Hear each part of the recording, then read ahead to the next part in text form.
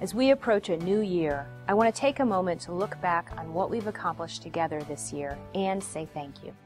Because of your support, we were able to respond to the many challenges of 2014. Need among our neighbors continues to be high, with nearly 5.5 million visits to food pantries this year. At the same time, sourcing nutritious food donations has become more difficult.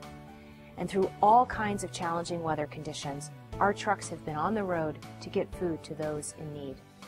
Your support has been critical as we raise awareness of hunger in our community while challenging ourselves to address the needs of priority populations. In June, more than 14,000 men, women, and children joined us along the shores of Lake Michigan for our largest hunger walk yet. This summer, your support enabled us to serve more children than ever through our Lunch Bus and Kids Cafe programs. In November, we bolstered our response to veterans by opening a food pantry at Hines VA Hospital.